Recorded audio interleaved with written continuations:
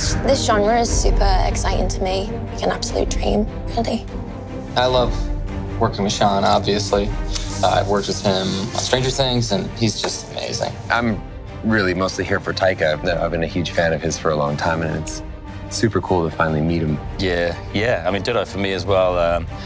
I've known about Ryan for a long time, and you know, I think we've always been trying to like meet up or connect or work together at some point, and to finally get that chance to actually be in the same thing together for the first time ever is actually cool. Didn't you excited. guys do a movie together? What? Didn't you guys do a movie together? Yeah, I think, heard you guys talking about that. I don't think so. Not from my memory. No. This is the first time we've met. But that's the cool thing about the industry. It brings people together. We've been mutual admirers of each other for a long time from afar.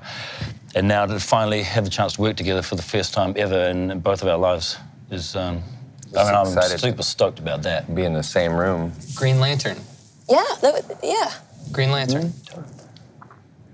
I don't think so. Maybe you're thinking of Jessica Tandy, Kathy Bates, fried green tomatoes. Because I don't remember you guys. Seth Rogen, Green Hornet. That's it. Yeah. That's where you're getting confused. He's amazing in that. But neither of us are Seth Rogen. No, You did Green Lantern, It was right? definitely Green Lantern. Right?